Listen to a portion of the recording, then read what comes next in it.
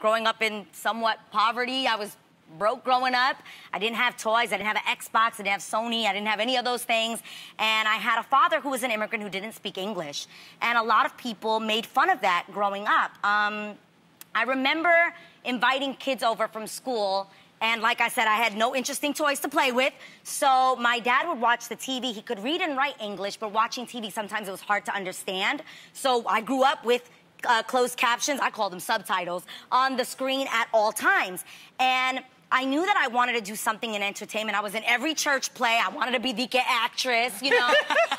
So I had never seen or known anybody who had done professional acting. I'd never seen a script in my life. I didn't even know how to get one. But I knew that, oh crap, the words come up on the screen and that's the script.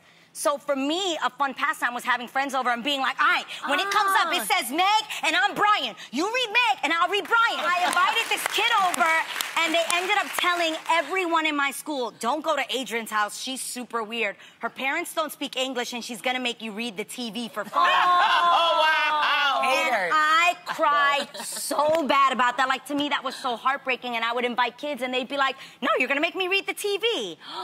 And later on in life, I got a job like this, right? And I got an incredible compliment from a producer once that said, man, why is it when you're reading the prompter, it never looks like you're reading the prompter?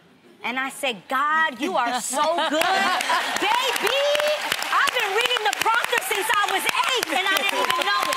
I think if we could instill that in our children to recognize, yo, whatever that thing is, that is your things that you think are holding you back, that people make fun of you for, trust and believe that is God setting you up. That's preparation for what you're intended to be.